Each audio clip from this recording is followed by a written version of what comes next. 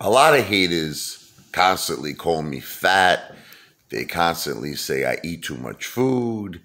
They constantly say that I'm doing everything wrong on my diet and that, I mean, you name it, they insult me.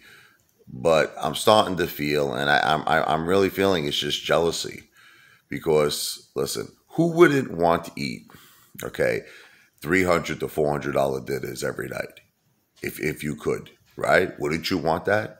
Oh no, I'm not interested in that. Yes, you are. Yes, you are. You're very interested in that, okay? But most people either can't or won't do that. And the people who can do it, meaning that they have the means to do it, choose to do it either for health reasons or whatever. And that's fine. That's fine. But, no one in this world is perfect. Everyone does something wrong, okay? You either smoke or you drink or there's got to be something. No one is perfect. Do I eat too much?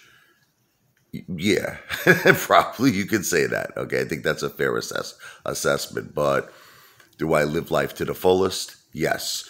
Do I eat like a king? Yes. But the sick thing is, I actually have been losing weight doing it. I know it seems like close to impossible, but I've lost 17 pounds since I started this diet. So I'm having fun, I'm eating good, and I'm losing weight.